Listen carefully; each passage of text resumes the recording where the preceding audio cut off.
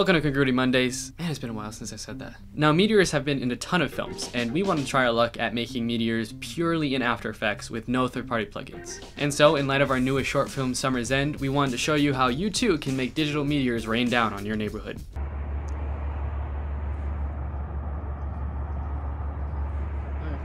Yeah, so anyhow. The first step is to film your scene. Now I have two tips for this, which I didn't follow either of them, but you can. Number one is to keep your camera locked down. Now this makes it so much easier to comp in the meteors because you don't have to do any motion tracking. If you do decide to have a moving shot with meteors in it, make sure you have visible points of interest for the camera track, and also keep your footage as smooth as possible. The less shake, the easier the track. The second tip is if you film a wide shot with some sort of skyline, try and film in an area where there's no tree line. It's so much harder to film around or behind the trees, so save yourself some pain and film with a clear horizon.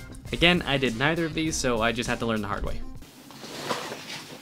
That needs to be closed. Now for the meteors. With our footage, let's open up After Effects and place it in the timeline. If you do have a moving shot, then you're gonna have to motion track your footage first. And that's what I did. I motion tracked the footage using the chimney as my point of interest. And thankfully, I used a gimbal to smooth the motion as much as possible, so it was a pretty clean track. I applied the tracking data to a null object and then tested out the track with a black solid. I personally like to test out all my tracks with some random image, just so that before I do any major work, I know my track is perfect. Now, one thing I had to do in Summer's End was sky replacement because the entire backdrop was so overexposed that the meteors would just blend in. I did the same thing in the opening sketch. I grabbed a sky photo off Google and layered it on top of the footage.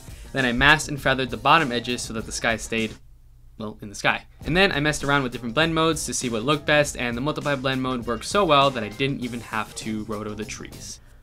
Once that was linked to the null for the tracking, I started work on the meteors. Now you can totally tweak these settings to however you like, whatever fits your film, but this is how we did it. Create a new black solid and put CC particle systems on top of it. You'll end up with this sparkler water fountain type looking thing. Change your birth rate to 16 and longevity to 3.6. Change the animation to jet sideways and then velocity to 0.2, gravity to 1.3, and resistance to 27.7. Under the particle tab, change the type to a faded sphere, birth size to 0.10, depth size to 0, and size variation to 100%. Now for the colors, you can choose whatever you like, but we decided to choose a white and a pale blue. Then add the glow effect and change the glow threshold to 90%, radius to 65, and intensity to 2.1. Change the glow colors to A and B colors. Now they can be whatever color you want it to be. It could be purple, it could be green, whatever fits your story. But for us, we decided to go with a yellow and an orange. Then finally add a directional blur to make it look like it's in motion, and voila, you have a meteor. You can also adjust the size and the width of the meteor in the producer tab of the particle effect. After that, I rotated and placed the meteor into the scene where I wanted it, and then I was on to the lens flare.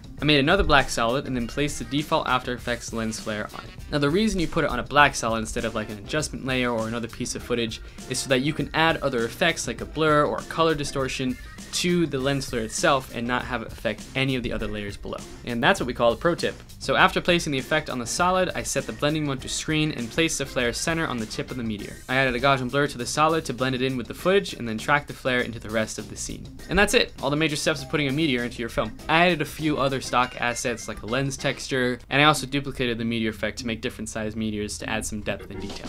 With all of that together, we had our final shot.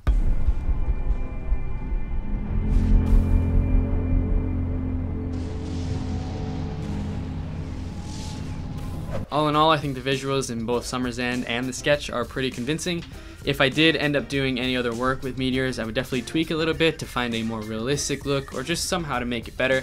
But for now, I think this is pretty good. But that's it for today. All the links where you can find us on other platforms are down below, as well as the links to the Adobe products that we use. If you aren't subscribed, feel free to do so if you want, and hit the notification bell so you don't miss out on any other filmmaking goodies. And until next time, make sure to keep it simple and stay creative.